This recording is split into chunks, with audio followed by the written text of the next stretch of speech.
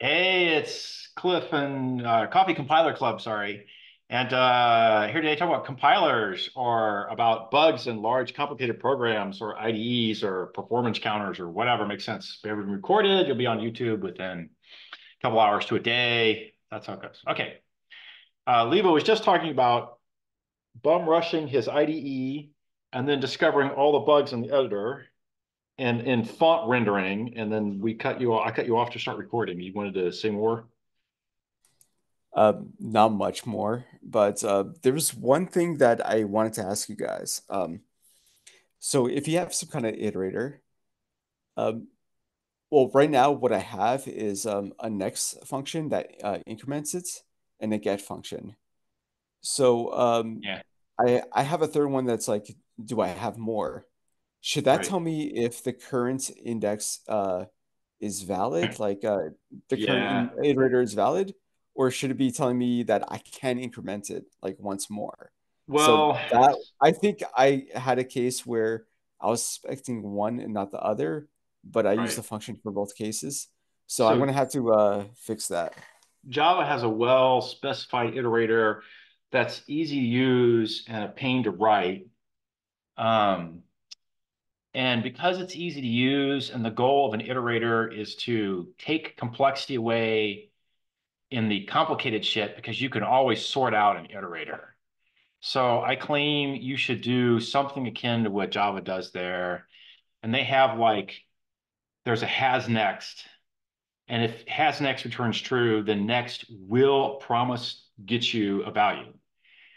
And in normal iterators, it means that has next peaks one ahead. And in like concurrent iterators, has next caches the next thing in case somebody else wants to remove it concurrently behind your back. So if has next says true, you will get a value on the next call. And then if has next says false and you call next, you throw an error. See, that's how I have it implemented now, but I'm hitting a bug and yeah, I'm not sure. You're Like hitting a I bug in just the discovered iterator it or in this the morning. use around the iterator? The use around the iterator. I literally just discovered it this morning. Like I noticed the graphic glitch like earlier this week, but I didn't actually like try to fix it yet. And then when I made the reproducible this morning, it blew up on me, and I don't know. It's just really it looks funny. Like I'm not sure if the iterator is the problem or if something else is the problem. Right. Yeah. Right. Well, you wrote your own iterators, right? So you could have a bug in it. The corner case it doesn't handle Yeah, it. the iterator is like actually right now it's probably as big as my debugging code. Like it's really complicated. Oh, all Like it right. gets Well, what's this iterator it looks for then? uh okay, so I don't know what other editors do, but in VS Code, if you press if you select a couple rows, you press tab, it indents, and if you hold the shift tab, it outdents. So what the iterator does, it keeps a lot of state around and figured, oh, okay, wait, my source object keeps a lot of state around, and the iterator looks at it and figures out what's the proper way to render it and what's the proper characters. So if I indent 5 times, it's I can essentially flush it, and then it will be one undo step. And if you do that in VS Code, you have to like hit undo for every time you hit tab. I didn't want that. Ah, So right. it's basically looking at a couple of dozen variables, trying to figure out what the proper state is. So it just ended up being really big. It sounds like you could have a bug in there. Yeah. But I mean, I don't know. Yeah. The one thing about Uh, iterators is that because they're supposed to be standalone and stupid, you can write unit tests for them.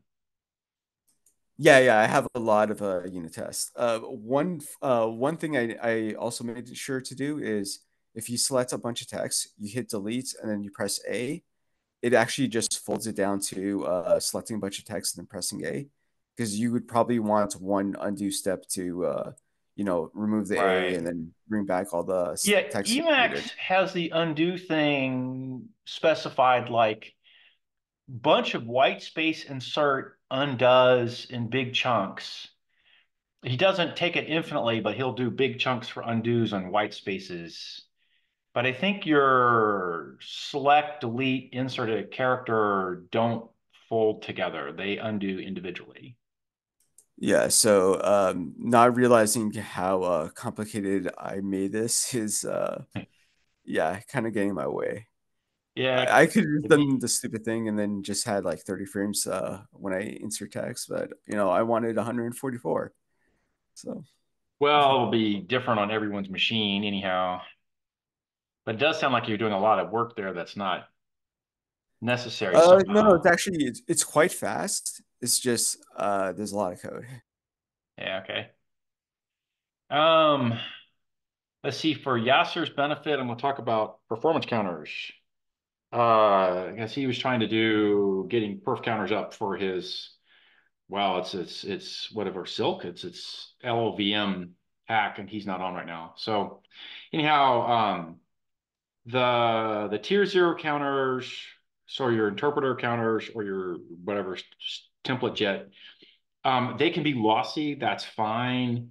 So don't bother with an atomic update. Just do an increment. And horseshoes and hand grenades. Once they cross some threshold, it's time to JIT again. It hardly matters what they say. For the tier where you're going to collect precise stats, so I'll call this tier one, it's important to not drop counts in multi-threaded updates because the nature of count for many CPUs, many cores are bumping the same counter is that you get one update per cache line ping pong between cores, but all other updates between other cores just get dropped.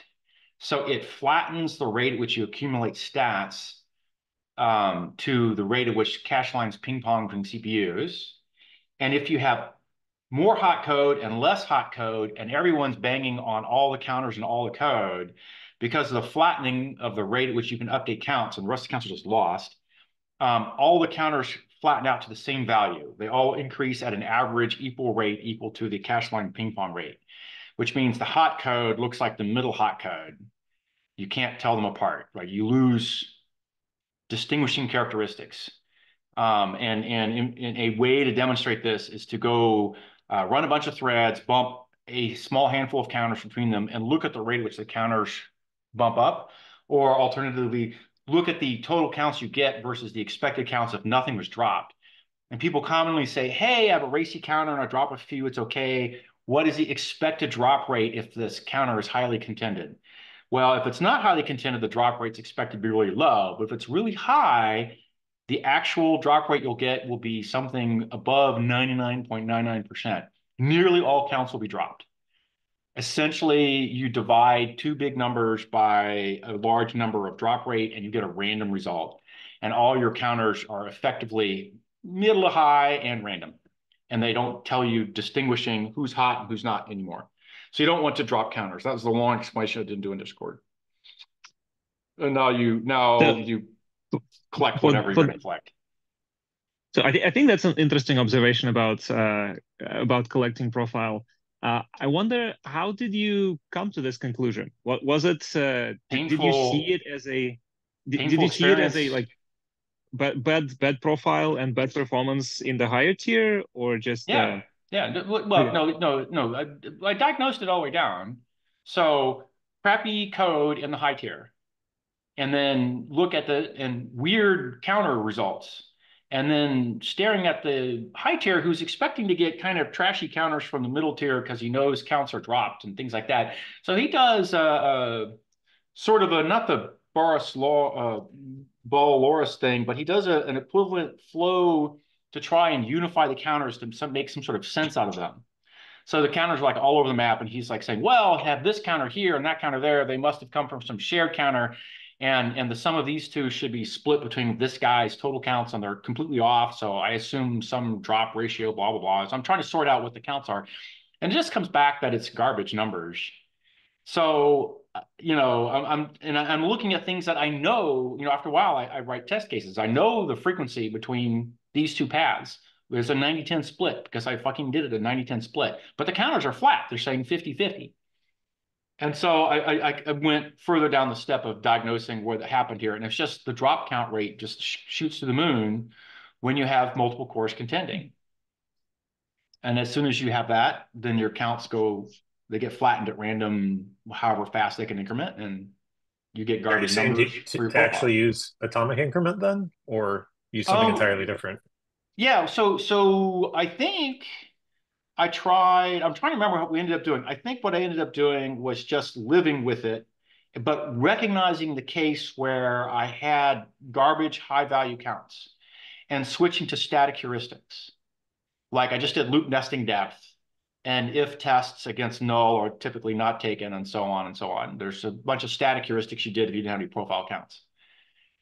But there was definitely a place where I recognized that these counts look garbage to me. And I'm going to change them to my static heuristic counts because the counts I got are garbage. And the alternative is to do an atomic counter. And on an x86, an atomic add is probably cheap enough and it's good enough. And I would do an atomic add. And on a Yeah, I Spark, would think that the cache line ping ponging was just as expensive as the atomic add anyway.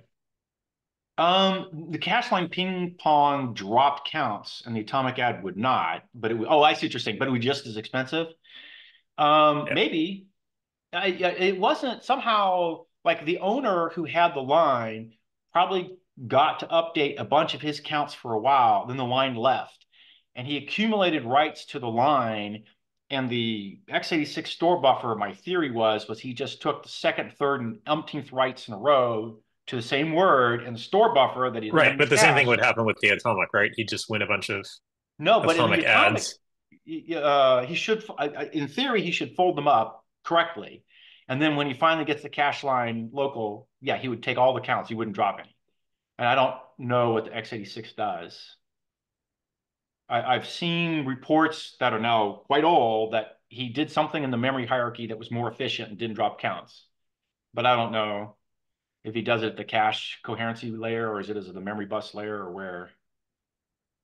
So Yeah, I'm By sorry. still the afraid of using atomics. It's such a they can slow down your program by a lot. uh, It's But it's know, it's the contention that's slowing it it's the down, not the contention. Yeah, atomic. it's the Yeah, contention. Right. yeah. So don't be afraid of atomics. Be afraid of contention. Yeah, Well, right. there's sorry. no, no, go ahead. I want to say, like, I think something that confused me, like, about all this atomic stuff is, I mean, what you guys were talking about with the atomic add, you guys are referring to an atomic read modify write, right? Where you're not dropping anything. But the thing is, No, no, we're no? not. Ah, We're like, talking about I mean, atomic add, uh-huh. where read modify write does a general purpose update. An atomic add, the Intel processor is known at some prior generation, I don't know where, to take that update and move it through the cache protocol to the memory somewhere and then do the math there. It's a stored procedure on memory. Yeah, as opposed to in your L1 cache. So I if see. it's in Oh your L1 wow. cache, it's not in anyone else's L1 cache, and that's the cache line ping pong issue. So it's much slower to do a remodify write in your L1 under contention. Everyone's fighting you for it. Are we talking about the add instruction with the lock? Yeah, locked add. Yeah. Okay, I That didn't know it did that. right. So the difference here, Lebo, is this is not a concurrent programming. There's nothing dangerous about it in terms of safety per se. It's just whether or not your counters drop bits. And then what's the cost if everyone's fighting to raise the same counter? What if you don't, if you remove the lock? What if you just have an add? You lose 99.9% of the lot of the ads in the I counts. You see. lose a huge count of them. And with lock add, Sorry. you lose less, but still can You lose lose some, none. right? With locked add, you You lose none. But there's an ah. unknown amount of performance loss because the locked add becomes much more expensive.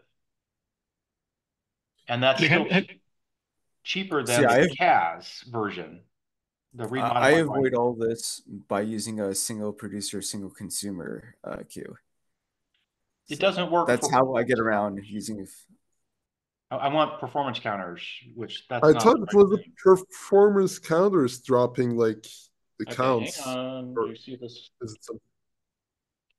Hello? But lock add is that is a read modify write instruction, right? But Oh, it is just an one optimized one. instruction, right?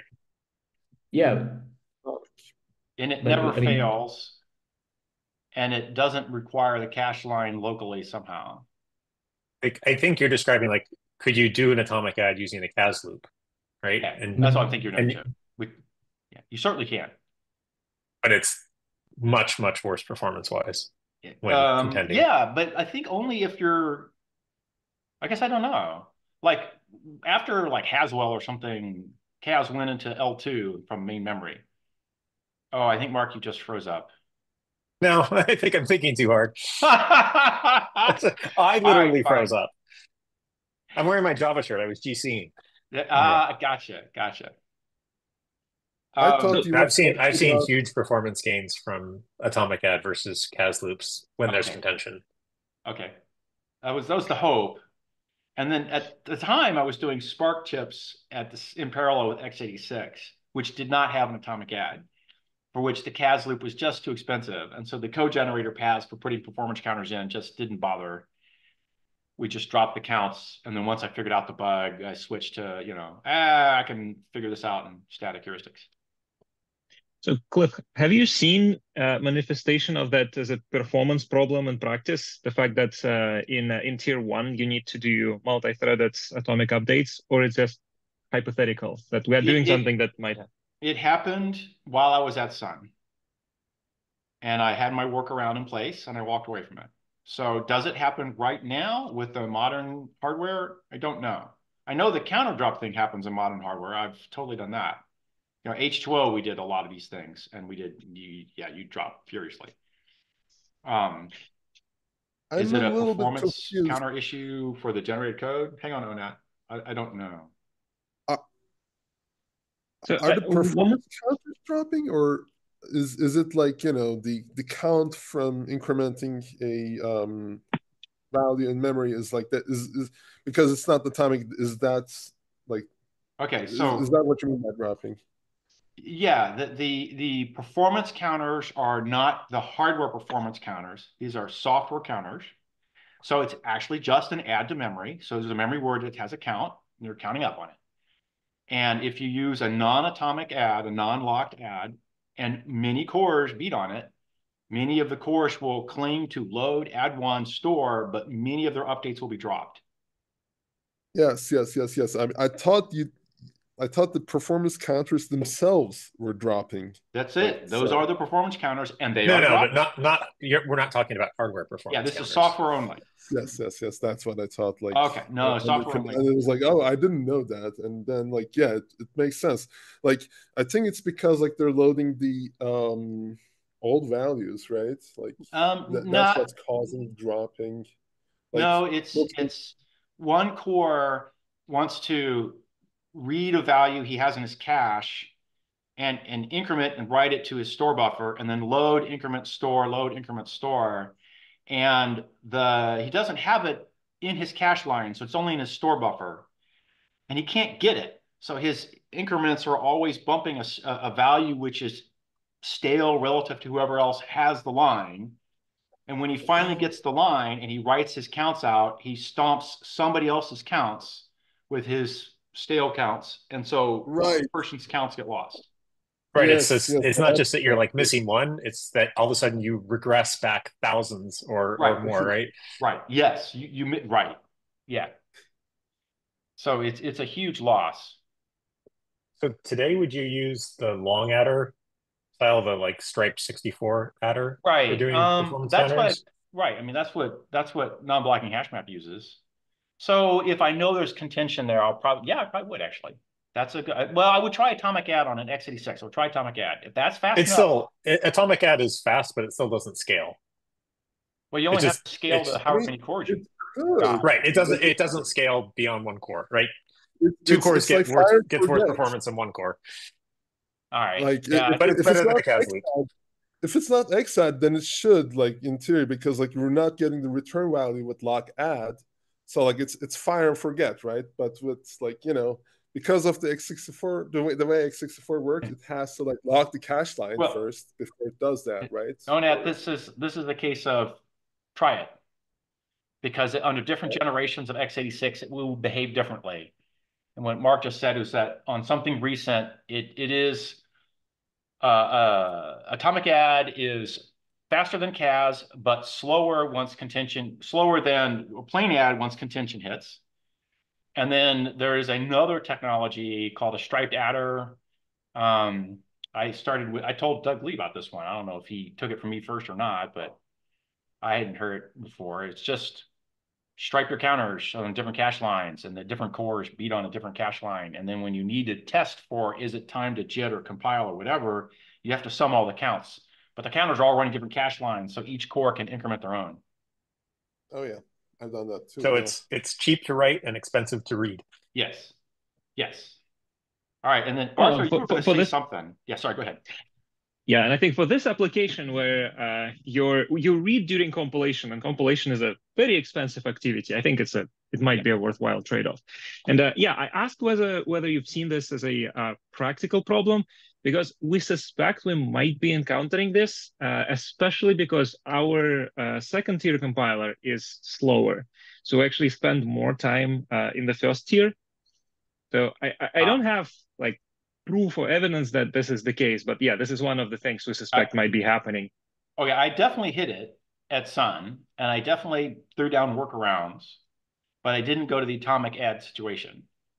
So if you want to know if you're doing it, you should write some code that's a test case that measures counts, that actually counts locally in knowing a number. And I'm not saying about the like lossy updates and but profile. I'm talking about having contention on the counters and this affecting warm-up performance. Yeah. Because the first tier needs to do that. Yeah. Yeah, your counters are lying. That's what I'm saying. Go look on your current generation of chips and see how bad it gets, and then go into your tier 1 and switch to an atomic add and see what happens. Your counts will surely change, and also the atomic add might eat a bunch of time, and then you might have to switch again to a striped adder. Yeah, I think so. The simplest thing we can do, actually, we can just stop collecting the counters at some point. Let's say I don't know, collected X thousands of invocations. We say that's good enough profile. If you didn't get to promote to final tier and you need to execute in the first tier, well, you'll be executing without collecting the profile. So that's an easy workaround, I think. Oh, for the performance, not for the losses counters, but for the performance. Yeah. That was my point. That performance is a concern because it takes us longer to compile final tier. Right. No, I just knew C1 was a passing phase, and then you got out of C1.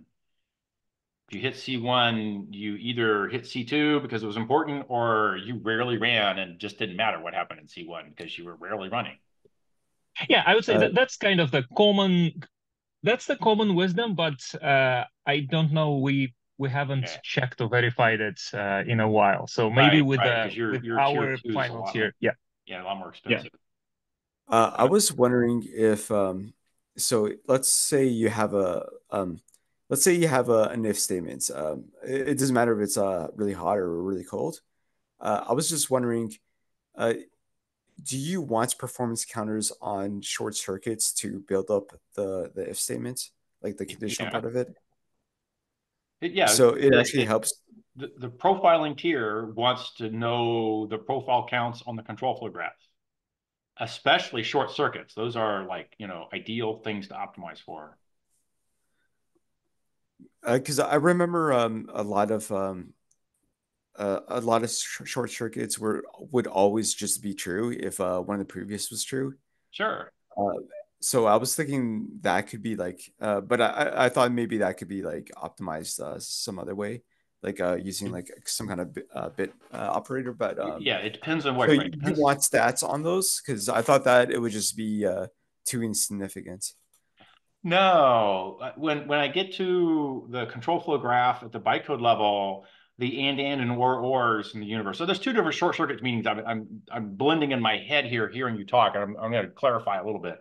So there's and or short circuits. At the Java bytecode level, it's just control flow graph. Those disappear. And so I have a control flow graph I don't want to put counters on. The other meaning of short circuit in my head is some big function that has some easy test in the beginning that says, I don't need to run the rest of this large function. And then if I were to inline, I don't want to, generate code for this giant wad of stuff that rarely executes. But the first thing in is if config bit, don't bother, right? And so it never bothers in the second big bit. So you want to have that data to tell you just to cut the compilation off after the initial test. Oh, I see. Because sometimes some parts of the condition is just like a lot of bits to and compare and all that.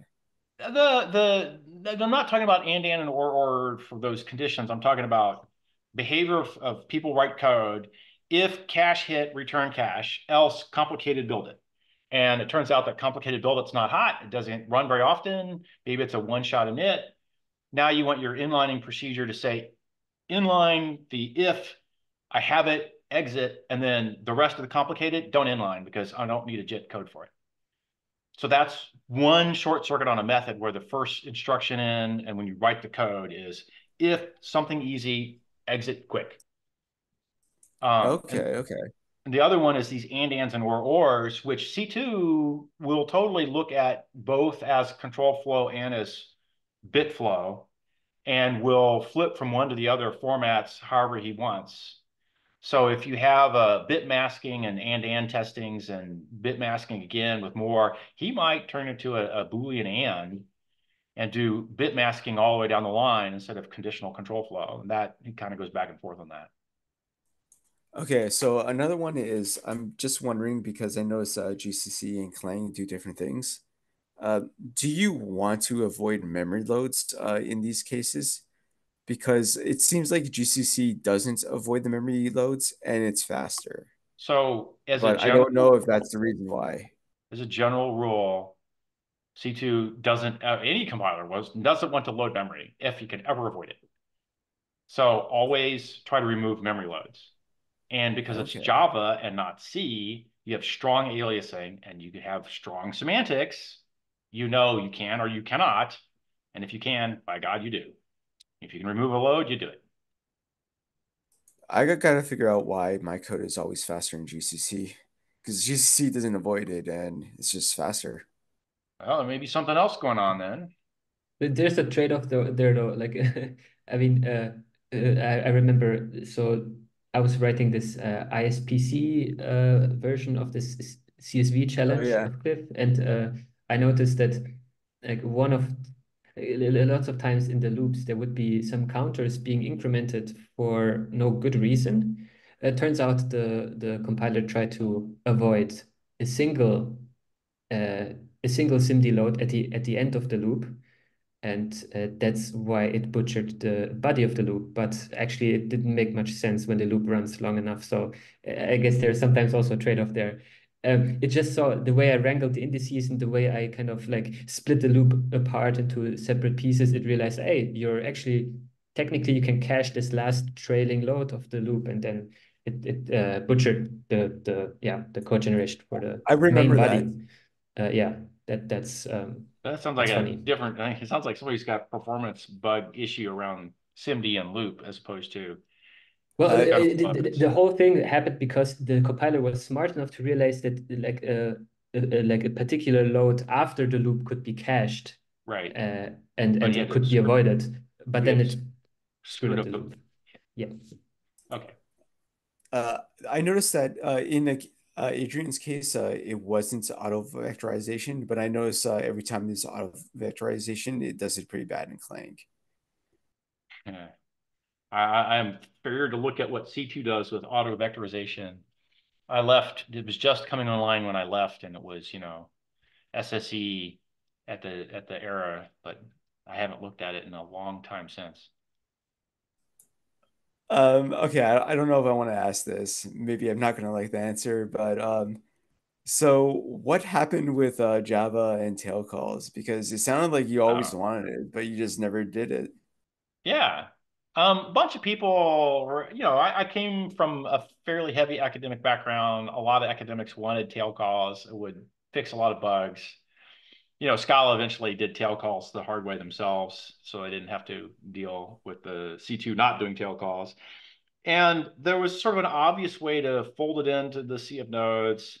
And I always had my other things going on. So as I mentioned earlier, there was 2 years rush to get something going, 2 years of bug fixing, and then we dribbled on with bug fixing and new features, but I was mostly doing the new features and no one else was, and the very slow bug fixing come out of the rest of the team.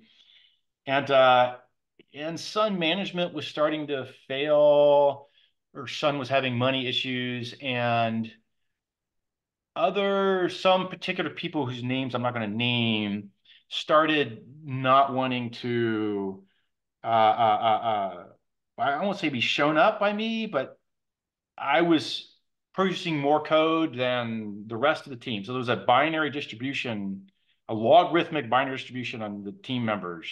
I was half of the team for total production and 90% of the new code. And because I was half of the team for total production, I was also the highest bug generator. I was also the highest bug fixer. And somebody had it in their head that I was the highest bug generator, so this is bad. So I needed to stop generating bugs. But that meant stop generating code for everybody because that was the combination of things. So I got into basically political wrangling with disgruntled senior engineers who passively aggressively denied me by refusing to code review anything. So there was a general consensus, we have to have a code review before you push back, and then no one would code review my code. I reviewed everyone's putback without exception. I reviewed all of them. No one would review mine at all at some point. And I just, wasn't any point in writing code anymore. And then some crazy guy from some startup called Azul said, hey, we're doing custom hardware for Java, come write the JIT. And I was like, Did Azul have tail recursion? I'm sorry? Did Azul have tail recursion? No, I had too many other things to do at Azul. I came in and I rewrote a huge chunk of the runtime because that was what was painful about C1 and C2. You couldn't have both C1 and C2 because they're shared. They couldn't share runtimes because they treated the stacks slightly differently. And the other big one was that the save point stopping was always this giant slow disaster. It had to stop all cores, which on an x86 was okay, I got 4 at best at that era. And a Spark was painful at 32 and Azul was going to be hundreds. So stop all cores on hundreds was a disaster. So we had to go replumb the runtime. So I spent huge amount of time replumbing the runtime. Suddenly Azul could stop any individual thread in a few nanoseconds and could stop them individually for GC or all at once or whatever, all combinations in between. That turned into low latency GC. I did the basic core port. Then we had like cool instructions that didn't have a natural mapping to any prior hardware, specifically for Java.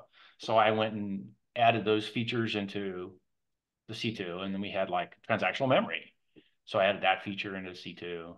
Then we had tiny caches, and we badly wanted to stack allocate. So I did a bunch of work on stack allocation, and I just never got around to tail calls either at Azul. Although, again, the theory was pretty straightforward how to do it.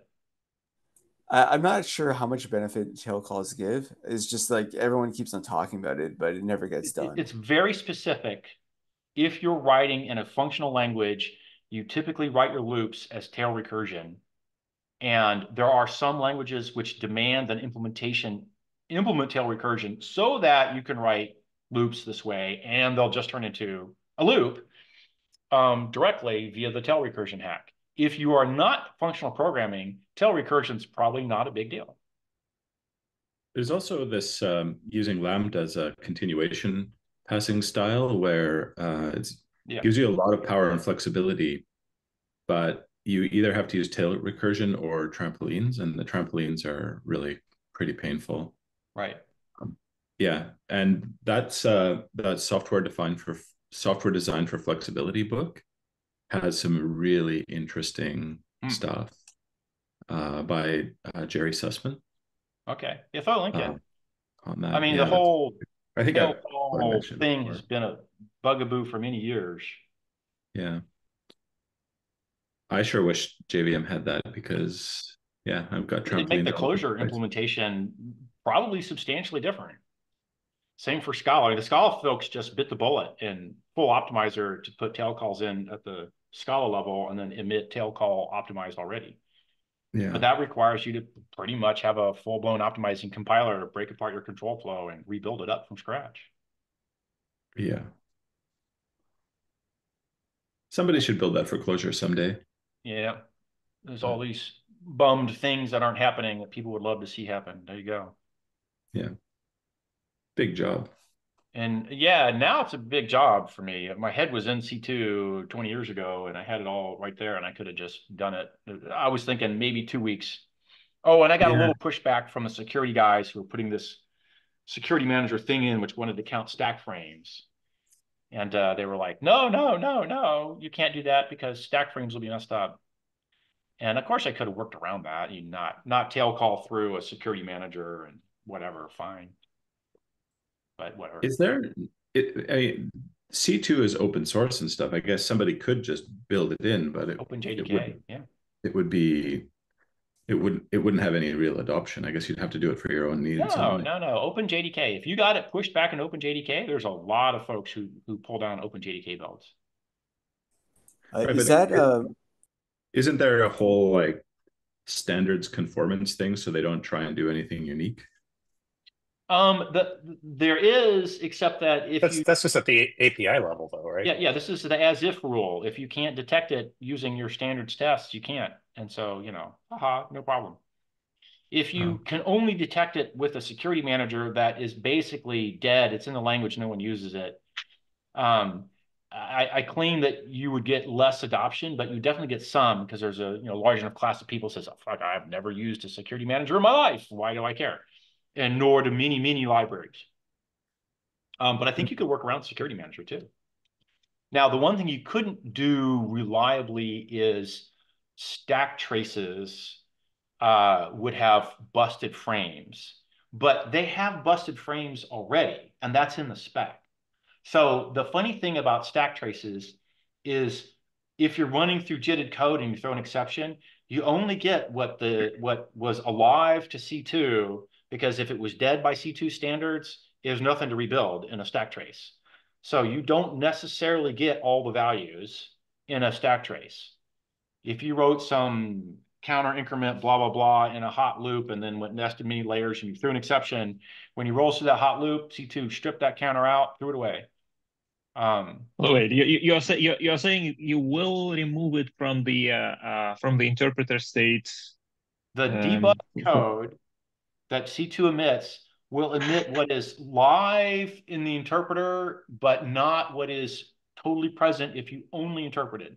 I'm not saying this right. There is something, I remember seeing this and having to deal, and then looking at the stack traces and realizing, we argued back when I was at Sun and got that yanked on the stack traces. They do not make a guarantee. So I'm pretty sure if you do something with stack traces coming out of a hot loop and he's inlined his way through and you're throwing, you'll lose stuff from the interpreter's point of view. I think I know he does. C2 does it's live from the interpreter or it's not live. Like the interpreter. Oh, but this is about values in the in the interpreter state. Yeah, you can throw them away if you know that they are not used. Yeah. It sounds like you're also saying that you can throw frames away if they. So if C2 inline, no. If C2 inlines right now, no tail call. If C2 inlines, he makes one frame. When he unpacks multiple frames. No frames got thrown away in the unpacked debug info. Okay. If I do tail call elimination, that changes. Mm-hmm. And so the theory I was running with at the time was I could give you an approximation by running a counter that was the number of frames of identical nature that got thrown away.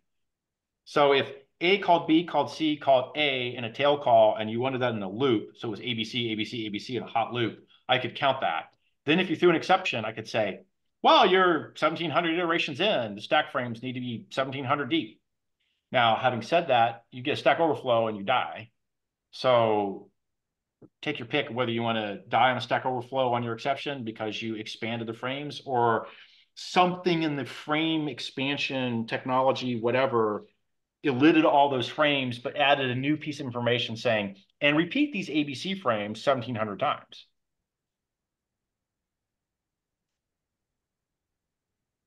It would be an odd trade. And with tail calls, you aren't guaranteed, or sorry, with continuation passing, you aren't actually guaranteed any pattern. You can have just arbitrary lambda being executed at the end of a function, right? And you keep on doing that. That's what the pattern matching library that I did does. And then every now and then I just have to trampoline because the stack gets so ridiculously deep. It's really awful to try and look at the stack traces. At this point, you just don't look at stack traces. Okay. Yeah, all right, fine. Yeah, the H2O had a different stack trace bug, which was the free replication we did across the cluster got you 30 cores per node times 10 nodes. You'd have 300 or 400 instances. They all have identical stack traces, plus or minus some levels of recursion, a handful, because we did log tree. So you split and you split and you split. Different points to split, different nodes died. So you would get 10,000 versions of slightly different stack traces all merging to the same original split point. And we just folded those all together and said, here is an approximate flavored one. And here's an exact one of many, but within this range, you'll have 1 to 20 frames, according to whatever the random distribution hit when you blew up. And that says you could throw frames away and be, in certain circumstances, and be entirely productive. It was entirely useful. Everyone threw a null pointer check when they split long enough down to finally get to do something on the data, because broken code and then 500 cores all hit the same NPE. So give me an approximate answer. Oh, it looked like this. Oh, and here's the line where everyone NPE. Fine. Why is Zoom? Oh, Zoom is just being a pill. Go away, Zoom. Are all the major implementations based off of OpenJDK, and OpenJDK is the original source code you were on? Close. They were all that way until, when it was closed, and then Sun opened, and then they tried hard to fork a Oracle only better for money version. And everyone else who's not Oracle does it from OpenJDK, and OpenJDK lags Oracle by some time, but not very long these days, as far as I know. Is J9 still a thing? That was like a completely different. Yeah, it's IBM. It's completely different. I assume IBM's got it alive on life support it was widely used in the academic community. I've got bit by J9 one time where it's not just that they had their own VM, but they implemented the JDK classes on their own as well. Yeah, so going back to the iterator discussion that we had earlier, like their iterator didn't prefetch. And so you'd actually get like an exception on J9 when you wouldn't get it on anything that used Sun's Java sources. Right. Okay. And I was like, oh, yeah, I guess that's not a guarantee. Oh, no. I think that spec changed. I don't know if J9 is probably not up to spec 21 or anything like that. Well, this is like 10 years ago. Yeah, okay. Probably longer. This is also a question about spec, and you can be correct by the spec, but if Hotspot does it differently, and there is a lot of existing code that's just implicitly assume Hotspot behavior, like as a implementer of a competing JVM, well, you are in the wrong, and if you want adoption, you will copy the behavior to the yes. Yeah. Yes, back when I was at Azul, we had the GC issue where we were doing full GCs like every 30 seconds because they were cheap because of how our operation was done. But then people were doing weak refs, and weak refs would clean out if they didn't have a pointer to them in a strong GC cycle. And somebody would say, throw this weak ref into a hash table, lose all pointers to it, fetch from the hash table via the key, and now I have a strong pointer. But there was a gap where they didn't have a strong pointer. And we would hit that gap reliably because we were GCing so often. And then, as Arthur says, you were just wrong. It was technically correct and politically wrong. So Michael Wolf went back in and added a bunch of delay on when weak refs got to be nuked. They had to survive so many seconds of GC cycles before we would consider them available for destruction.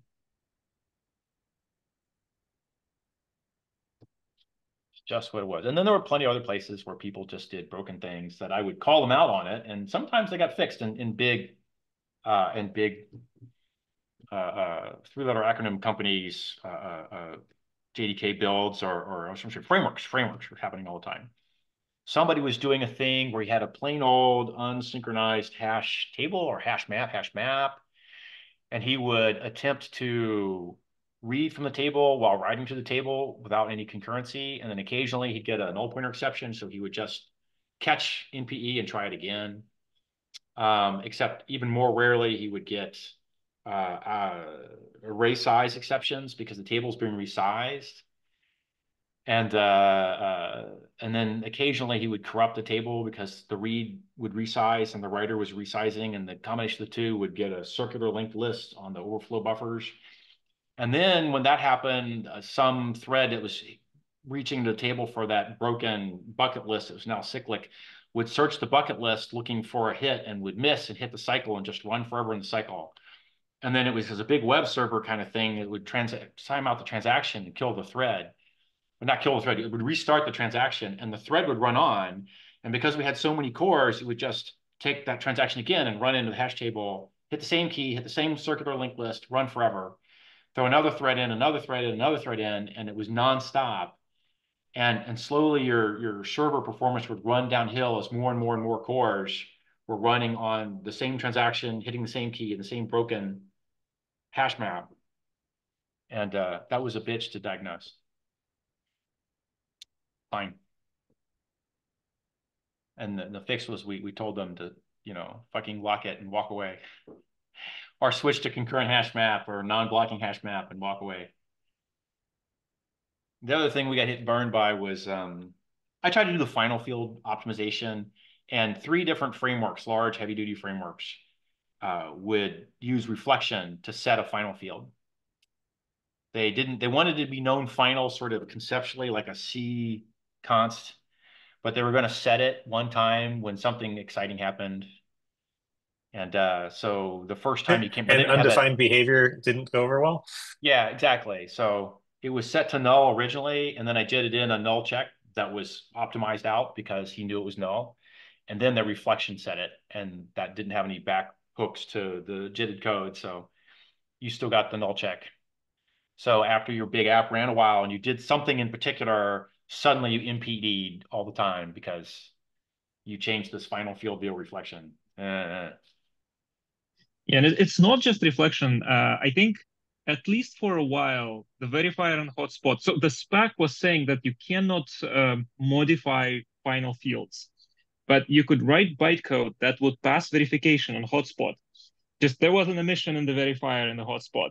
And I think there was enough like serialization, deserialization frameworks that were using this this gap.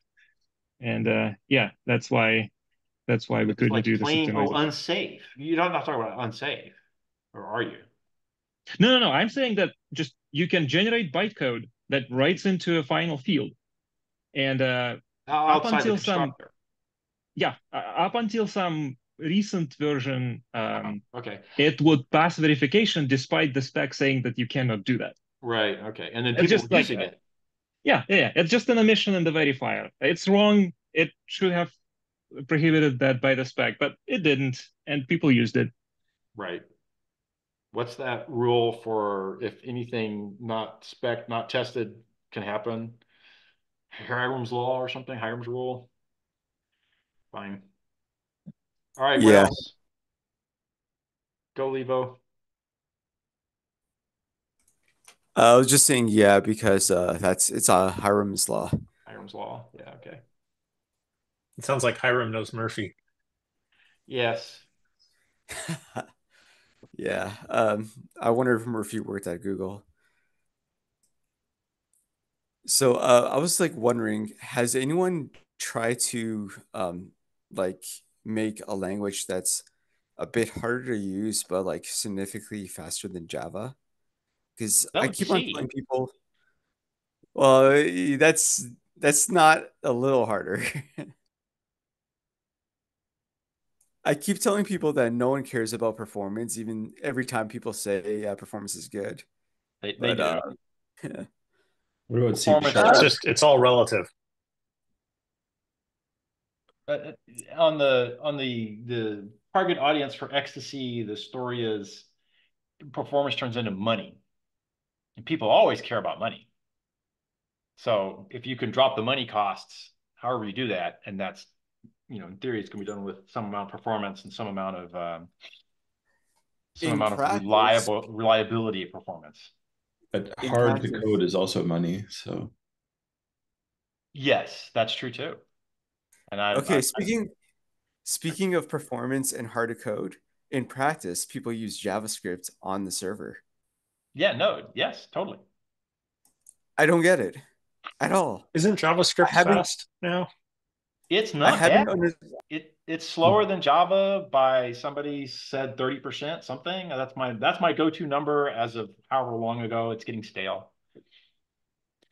well, And so, my experience is that convincing someone to learn a language is incredibly difficult. There was a phase about 10 or 15 years ago where it was trendy for people who were saying they want to learn a new language every year, and there were lots of people trying to learn different languages, and I haven't seen that so much lately. Yeah, I bet it's that still a comes around thing. again. I'm pretty sure it's still a thing, and like this gets lots of like these type of posts get lots of traffic and impressions. Uh, I think people do it now more than ever, actually. Which type It's of post? Learn a new like language. like learning new language and Like just how I like learned a language, or niche languages seem to get lots of exposure. Yeah, something like that. Or just people documenting how they feel about a particular language. Not that many people Good. know Odin and Zig. Odin, Zig, Austral, lots of these like smaller niche Good. languages get lots of I exposure. I know some people using Zig, but not any of the others. I mean, using it is okay, sure, it's one thing, but people Well, I mean, definitely using it experiment a for lot. personal projects. Yeah. I just looked at the Wikipedia. Node has been around for 14 years, and for 14 years, I could not understand why anyone wanted to take JavaScript and use JavaScript more. You're using it already for your browser, and it got really complicated. And you knew you could move some of the chunk that's running in the browser onto the server and change where you pipe the data back and forth, change the pipe place. It was a better place to pipe the data around. So you just wanted to up and move this wad of JavaScript over there, from here to there. That's how it starts. Then you I still got, don't understand. hey, I'm a big GUI web app company. I've got 1,000 JavaScript programmers. Well, am I going to go train them all to use Java on the server? Maybe I'll train them all just to use Node on the server, skip all that other training Well, shit. I'm not even sure if there's JavaScript programmers that don't know Java. Well, they know of it, but do they know it? yeah, it's always amazed me how much people are obsessed with startup time for their programs. So, there are some command line scripts that I do, and startup time is nice, but people are very obsessive about it. I'm always annoyed at I mean, IntelliJ startup time. like I guess it matters if you want to have your language include in Oh, you're breaking up, Adrian.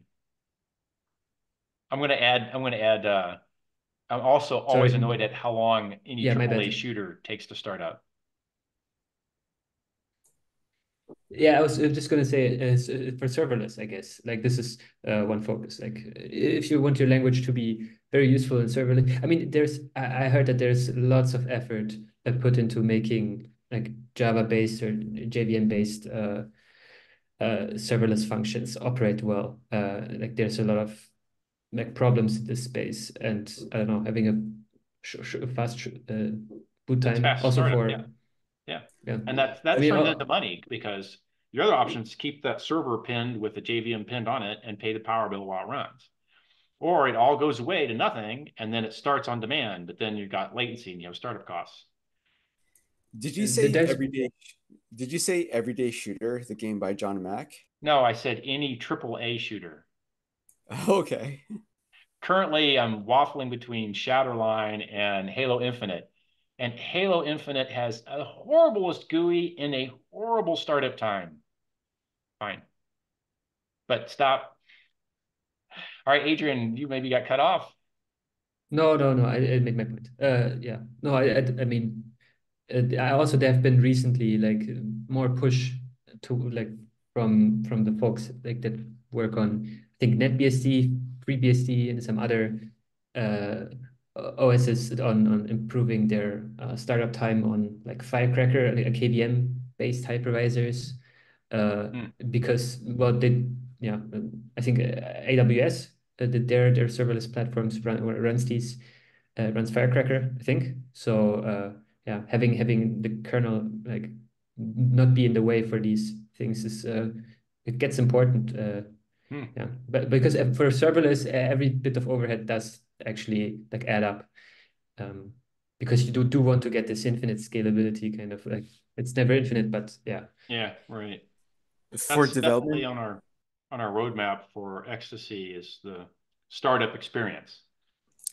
for development tools, I find it important because it drives me crazy that VS Code takes a full second just to launch something it didn't need to build. Like Oh, that's you and VS. it's already built. It runs the build system, Well, but get off after of the build VS system Code. is done, it's still another second. Get off of VS Code. Get a faster I'm internet connection. trying. I'm writing my code as fast as I can so I can Well, get you have to off get on of your VS own Code. thing. You could just try somebody else's version. You just need a fiber internet connection so that when it sends all your stuff back to the server for them to check, Oh my it'll God. be fast. Yes. So all of the spyware that comes installed can go spy on you faster. Exactly.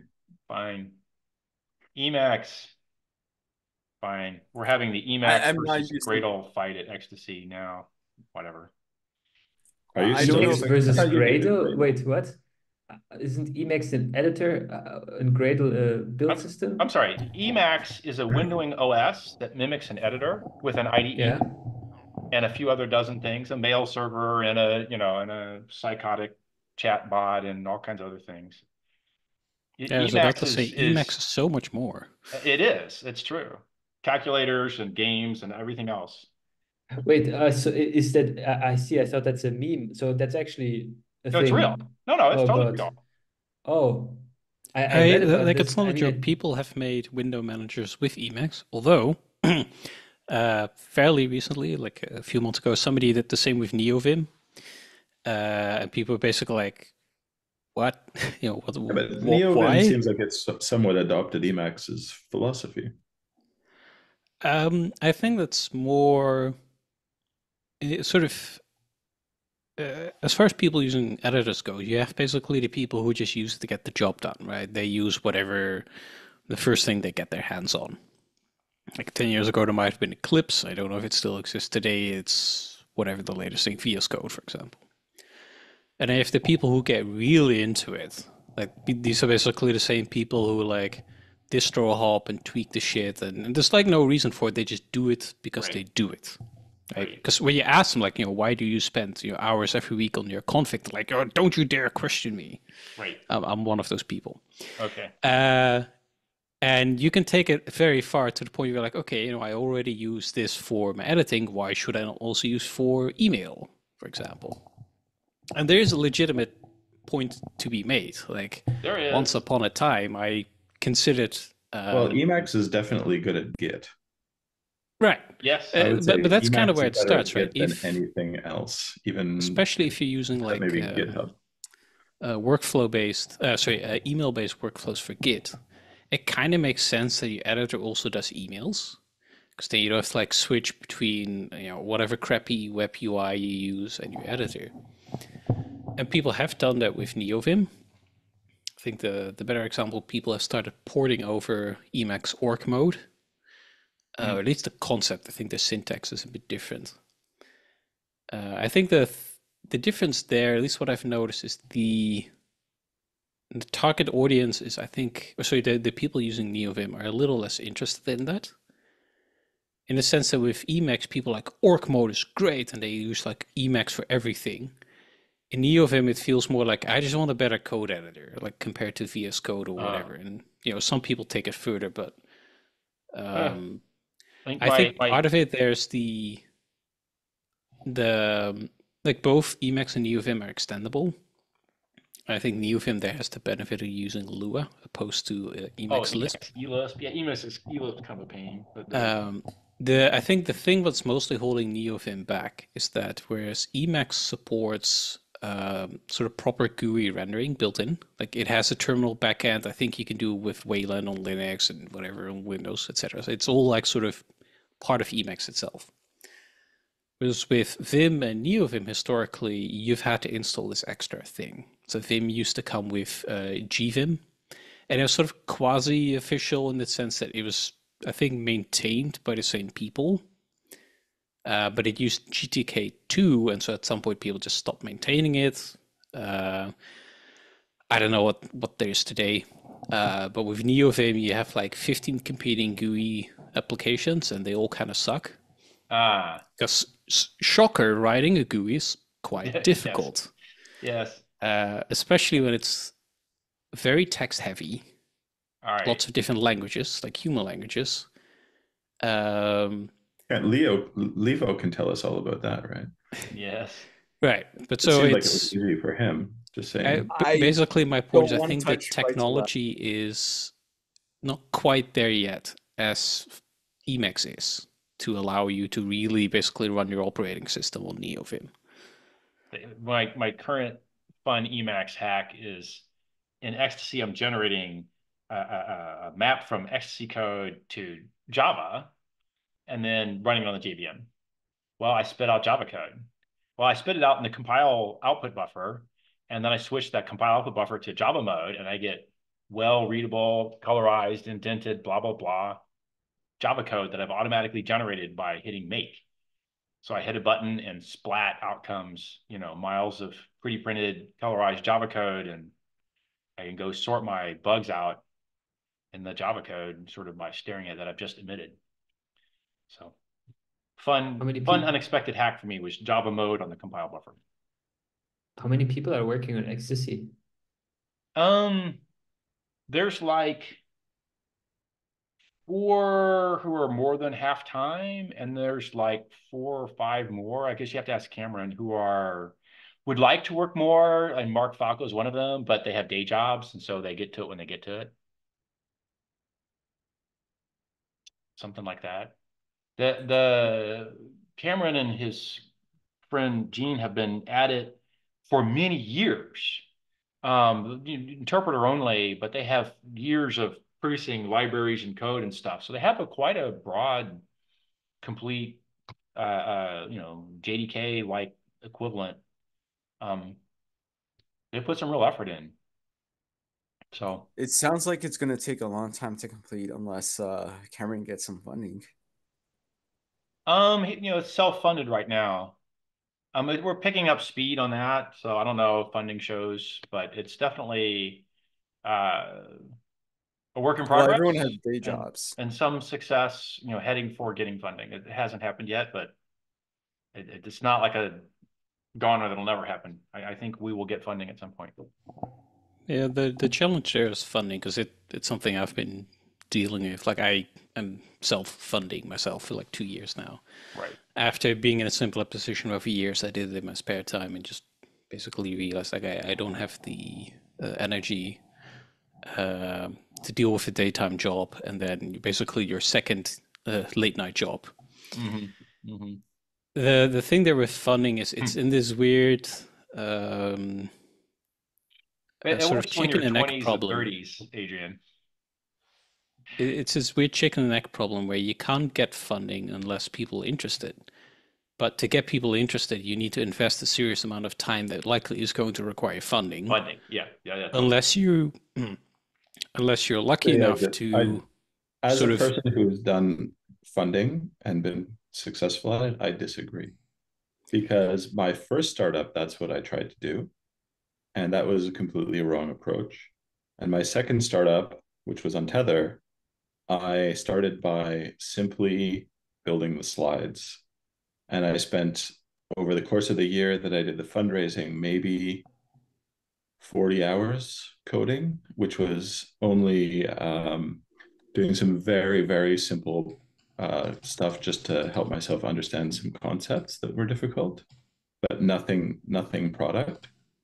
because if your project is ambitious enough that you're going to need significant funding, unless you have a lot of money and you want to like actually, work on it. Like for instance, for the chip company, there's no way to do it yourself. You need like 20, 30 people, and that would be a tiny company, and you need hundreds of people to be even still, you're still a small company. And so, the focus was slides. And the crazy thing was that as the slides got better, the deck got shorter and more concise. And in the end, it was like 7 slides. That is the None of which recommended had that we much end up text at. on them. Yep. And that is the thing that you then, but then you have to know what you're doing inside out, because it's mostly about the conversation. Yeah. Right. I wanted H2O, to add there that the thing that makes this difficult for languages versus a lot of other software and just businesses in general is that with programming languages, there isn't really a clear business model, right? In the sense that if you produce a language that's open source, that's not going to bring you immediate revenue or at all. You have to build something around, and that can be support. That's what you see for like a lot of Linux distributions, like Ubuntu. The thing itself is free, but they set up this whole support scheme around it. And similarly, you now see, for example, with Dino, this JavaScript runtime. Again, the thing itself is free. Like there's basically no money to be made there other than the goodwill of people. But they built this whole hosting platform around it. Kind of like, as far as I know, sort of like Heroku, but it's like, hey, if you use our language, all this stuff also works. And if you do that, yeah, definitely it can work. And then you basically follow the sort of tried and proven method of setting up a business, funding, etc. The challenge there is you basically have to decide, look, what do I want to spend my time on? Building the thing or building the thing on top that makes me money? And at least for me personally, the sort of realization there is that if you inevitably end up deciding to work on the thing that makes you money because it makes you money and because that pays the bills, which then, depending on how you do it, can work. Like if you have a team of 10 people, you can kind of balance. I think Julia went down this path. There were some core people wanted to do Julia, and then there was a consulting gigs. Right. The consulting gigs made the money, but they needed to split the team into we do consulting and we do core Julia. Right, and so you get that sort of chicken and egg problem. And I think this is a big problem for a lot of, not just languages, but a lot of free software in general, where because it's free software, because it's free software and because people don't want to pay for software or build the platforms on like closed source stuff, unless you build a business around it or get very lucky, it's very difficult to get funding. It's never luck. I think, yeah, I don't know. I'm not a particular expert on it, but in my view, you have to have something that you're solving, and the language part, I think, is only tangential to that, because like you could do like, what ultimately happened with the Clojure people, to the one I'm closest to, so I can most easily talk about, is that they built the language based on Rich built this language based on philosophy. He built a community around it. Ultimately, that spawned a banking startup, which was a good fit for the language and some of the philosophy. And then that banking startup bought Rich's consulting company, and then, and presumably Rich made a lot of money on this. I don't know. What banking startup? New Bank, Brazilian one. Oh, so wow. It bought his consulting company, Cognitect. Cognitect never scaled particularly big. I don't think it was ever more than 20 people. It's decent for a software consulting company, but it's not, SAP. Yeah, so like, I think but meanwhile, while they were doing the consulting company, the language stagnated from a community perspective. Fortunately, they were mostly debatably, I guess you could debate that they were kind of done the language development in a way. Like there's many things people want, but they're pretty deliberate and slow about adding to it anyway. So there weren't going to be huge changes, so they were able to step away and do consulting. But even the community development aspect of it was completely stagnated, and to the point where there are lots of people posting, "Is this language dead?" Definitely lost momentum. It plateaued. So we'll see whether this success with Nubank and another banking startup in UK has been quite successful using Clojure as well, and a couple other reasonable success stories, but I don't know. I don't know if it'll be enough to sort of bring it back to life. I don't remember all the information I read on Redis, but Redis, it seemed like pretty good tech. And I don't know if they got funding or if they were funded from the beginning or What was the language? It's not a language. It's The it's like Redis, go ahead. remote dictionary server. It's like Memcache. It's like it's an in-memory database. Yeah, they rode the NoSQL trend, right? Yeah. They were I think they followed a similar pattern where the thing itself was open source, but they built a business around it. Yeah. Yeah. And like I said, that is a very successful model. I don't know if it's a model you can do as a sole person. Like that's when you need to have, let's say, 5 to 10 people. I don't think so. I think at some point you have to scale that out. Right, and then that means you need funding because you need to pay these people somehow, at least if they work in full time.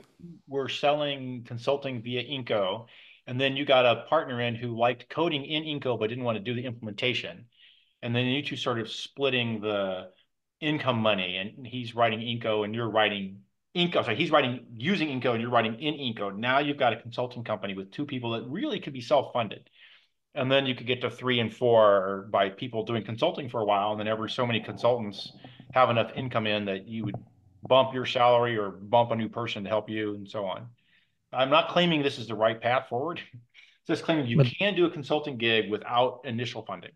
But you mentioned something important because you have to convince a company first to invest in your programming language.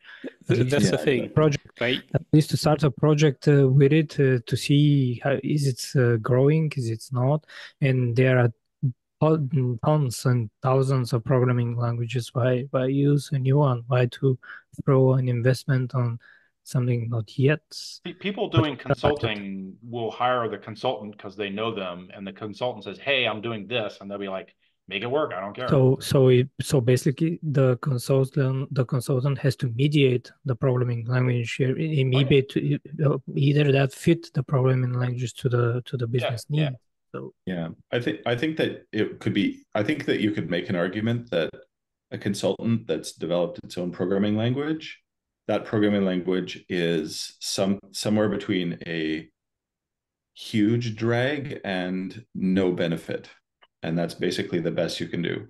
So the H2O model, which I claim they're still alive, so it's not a huge drag, is there's an open source tool, and then there's basically consulting to go use our fancy tool. But the fancy tool does fancy things that you can't get anywhere else. So that's. But is H2O a language? I'm sorry? Is H2O a language? No and yes. It's a stylistic way of writing Java so that you can do big data calculations sort of like hugely faster. And then it's a large set of libraries that have been carefully engineered to do all the things you get out of R and the bio communities libraries. I don't remember the name of them, whatever. There's a bunch of high quality data science libraries that also work well with big data. Like Blast-like things, but for different domains. Blast is on the low end of complexity, but yeah, they do Blast-like things. But no, these are high quality. Like, go write a logistic regression. There's a lot of folks in communities not doing. If you're not doing neural nets, you're probably doing random forest, or you're probably doing logistic regressions. There's a couple other big model builders out there that have interests in different communities, but like medical uses a lot of logistic regression.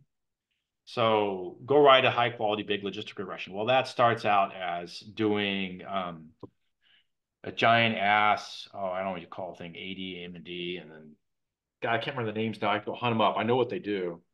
Anyhow, it's a non-trivial piece of math, and the competing strategies are all written for R or Python or C. And if you're in R and Python, you're terribly slow, especially as data gets big. And if you're written in C, you're generally fragile to use. And you're limited typically to one node, multiple cores, but not one node. And so if your data is bigger than that, then you go to Spark and you go to H2O. And I claim the H2O instances or implementations are higher quality and much faster than Spark and more difficult to use because you're writing in Java and not in Scala, which for whatever reason the data science community that went this direction found that Scala was easier to use than Java. And that was me not understanding the way to invite non-system developers in. So fine. By the way, about this topic of finding a corporate sponsor or finding the first person or company who would try out your language, I think there are actually quite a few, because trying out a language that is not so proven has also benefits. Like if you're in a technology space, startup space, or something like that, having niche and interesting tech is an attraction for talent. So that can be one thing. The other thing is, if you can actually work together with the developer of the language more closely, you can actually affect change. You can become someone who might drive certain decisions or can contribute to the language in a way. Like it's a symbiotic relationship a bit. There are, I think, benefits to be an early adopter, like objective benefits. So yeah, you just have to find your niche. But I think the problem that you're solving with the language has to be really, really, really clear. It has to be immediately understood to your target. But yeah, I think if you get some, if you get enough community involvement and at least show that like your language like solves the problem of the pitch, even if it's not stable, you can definitely find some like corporate adopters. It's just that's the thing. Like if you are I think if you're pitching a language which I don't know, is more attractive to people who are more let's say what is this, like risk averse maybe, Yeah. then that's difficult. That's a difficult sell. Like if you're, I don't know, I guess if you're competing with with Java or something, like trying to pitch a language for writing like business oriented applications, I guess a bit like Ecstasy, like if you will pitch it to consultancies or not consultancies, but like larger businesses with established processes and stuff, like making the pitch there is more difficult versus I don't know, a wacky, I don't know, systems programming language. I feel like the pitch is a bit easier because yeah, like, This I is guess. all about knowing your target audience. I'm Yeah, not but 100. also just the fact that certain target audiences are inherently sometimes like more or less risk averse. That's also like the Yep. yeah. Bank of It America. is surprisingly difficult to counter this simple. Everyone else does it in C or C++.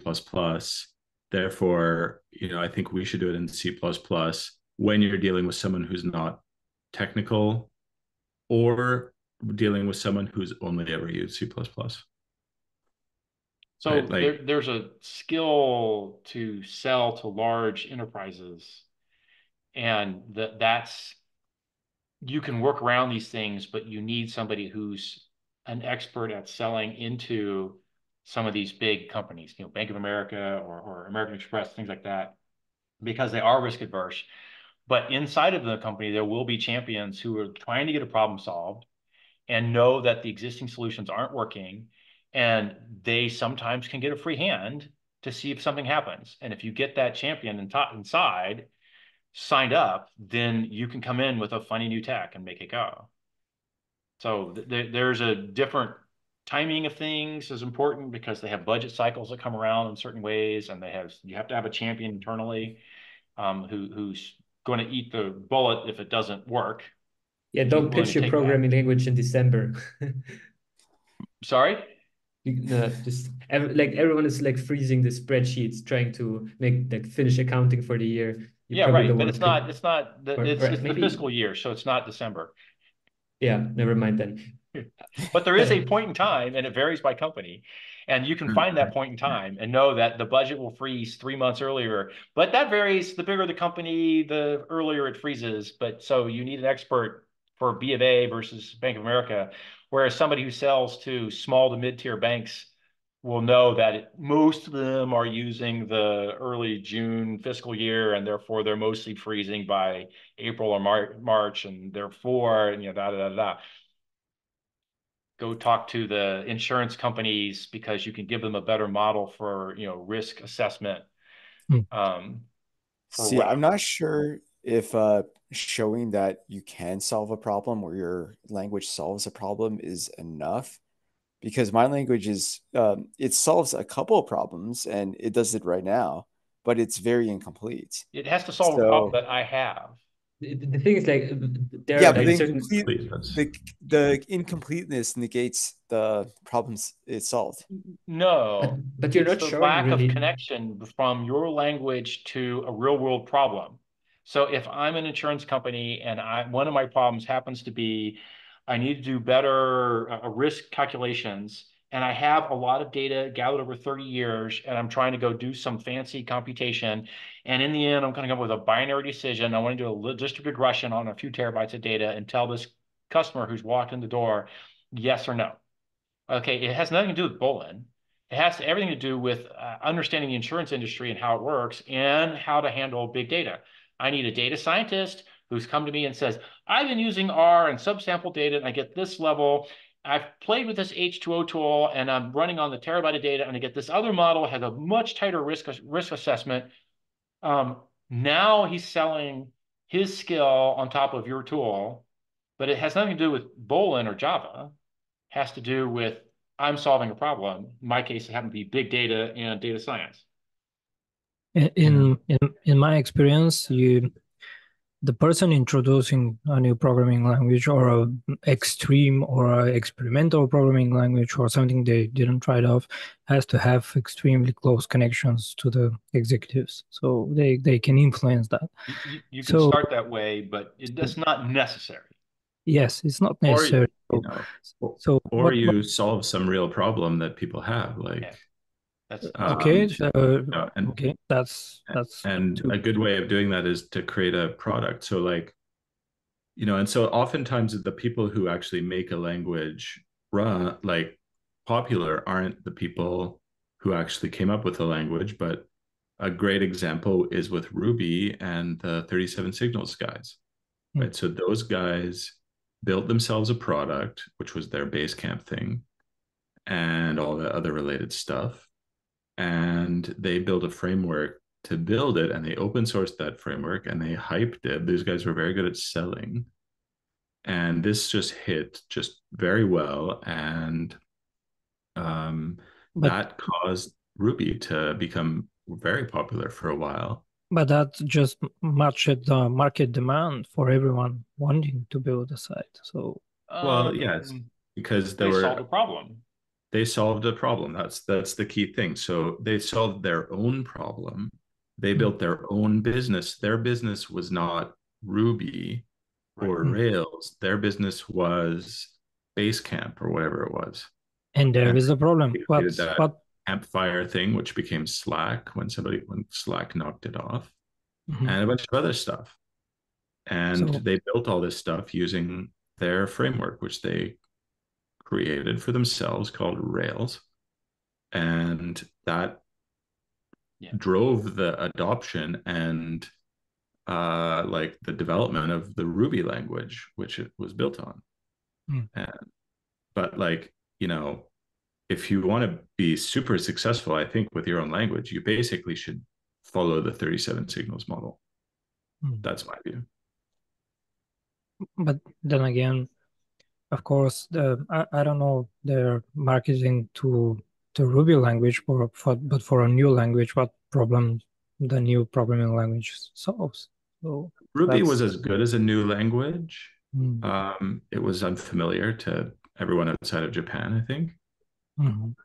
Um, and yeah, it solved problems. It was solved similar kinds of problems that Python solved, and those both became very popular languages.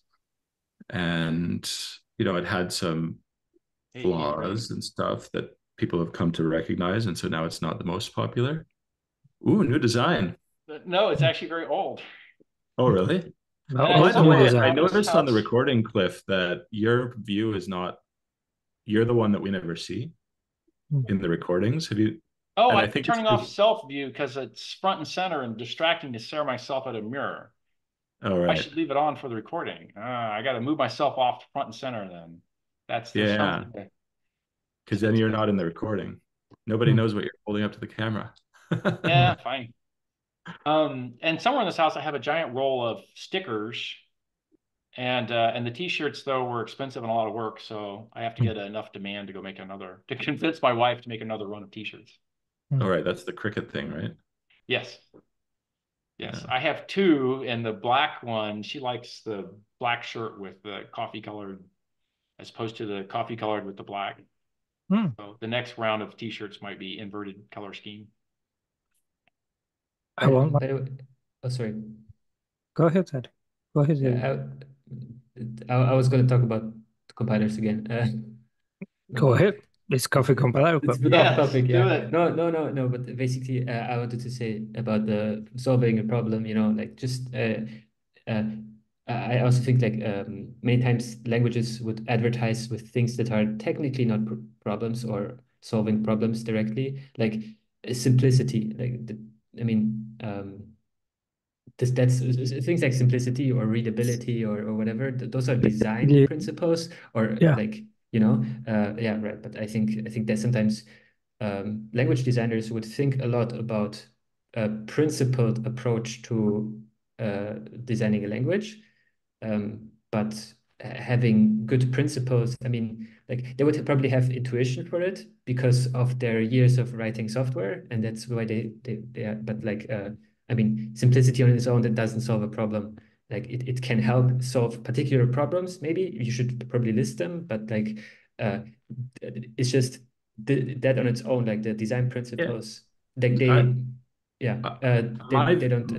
So in response to what you're saying, my view is that if your language is really solving so many problems, then like you should either directly or together with someone use it to solve a real world problem and spin a business out that uses it, and that shows the advantage. And anyway, it'll be your best source of feedback.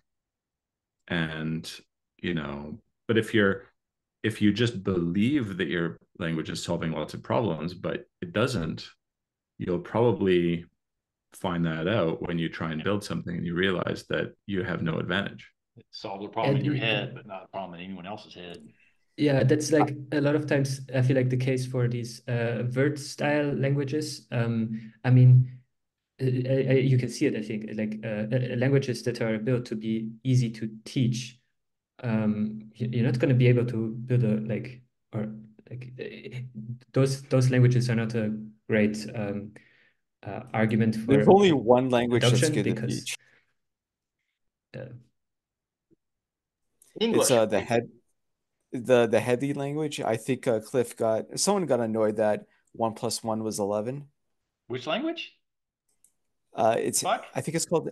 I don't know how to pronounce it properly. It might be Headley or Heady.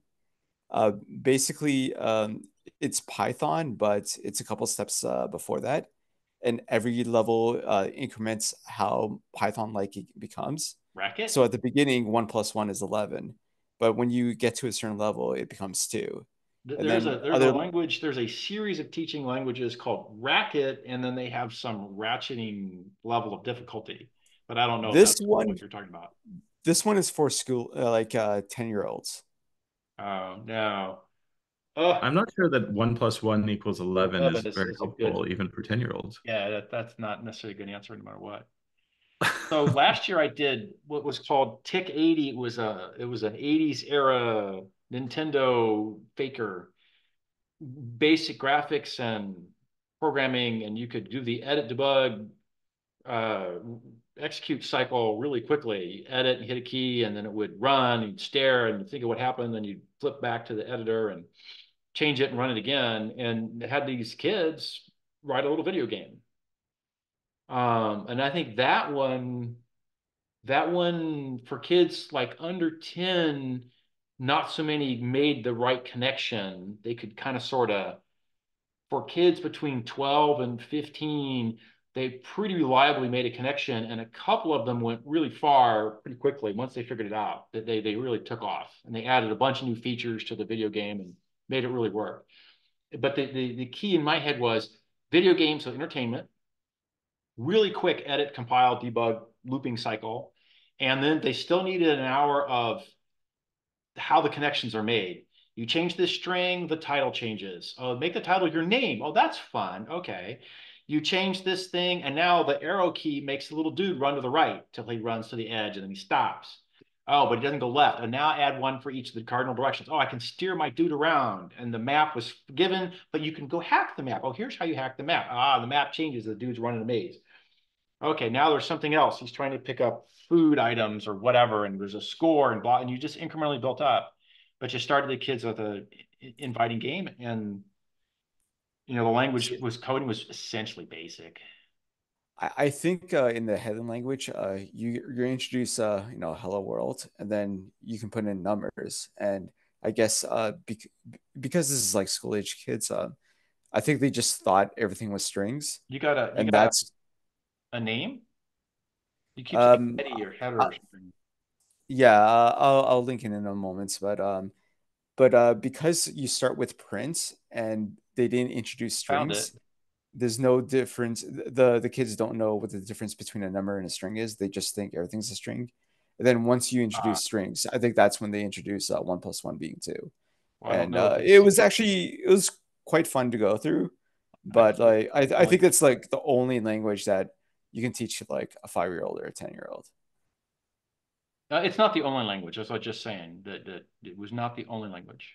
I definitely the only good language, because I've seen people try to teach Python, and other people they just don't get it. I'm okay with people having trouble learning Python at that age. That makes total sense. Just saying, it doesn't have to be this. I meant at like 14, 15, like I'm in my grade 9. The key is get it to edit, debug, code cycle fast. Right? Yeah. Get to where you can get feedback. Visual feedback from editing. That's the key to draw them in. Once they get suckered in, they start fooling around, and pretty soon they're making shit happen. Yeah. But they have to get suckered in.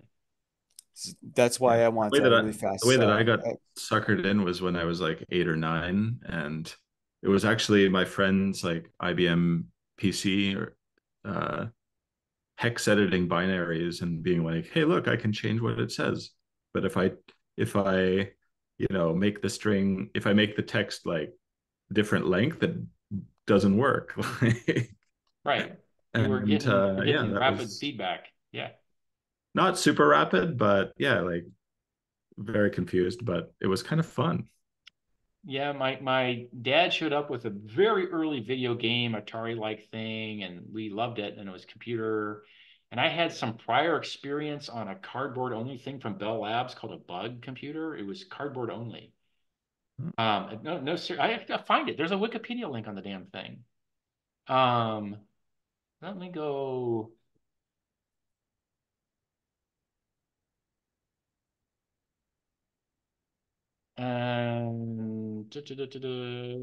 Okay, now it's not finding it instantly. I've put it on Coffee Club before. Fine, I'll go hunt it down. Anyhow, it was, this is how a computer works. And then at some point, maybe when I was 11, I got access to school, my mom's university, which gave me access to a mainframe with punched cards. And so I did little things with mainframe and punched cards, and print out prints that made big pictures of whatever, or printed out calendars. I think I got a NIM game where every move required you to change your move into a punched card and then add it to the deck and run it through the mainframe again. And that sounds time consuming to play. Oh yeah, totally. Well, it's just a, I was just like fooling around. Oh my God, what can I do with this thing? Holy crap, I can do this thing. I can do that thing. And then sometime not long after I got my first hand computer, I had an earlier board only thing that was 256 bytes. And then gosh, I want to say, what was the in between TI programmable calculator and then a Trash 80 by the time I was 14 or something, and then off and away doing compilers at 15 and stuff like that.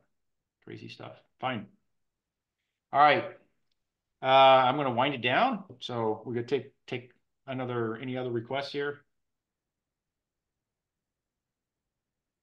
All quiet. All right. It was pretty good meeting for a small group, but it seemed a lot of ground coverage. All good. So till we meet again. Bye. Bye-bye. See ya. Bye. Bye, everyone.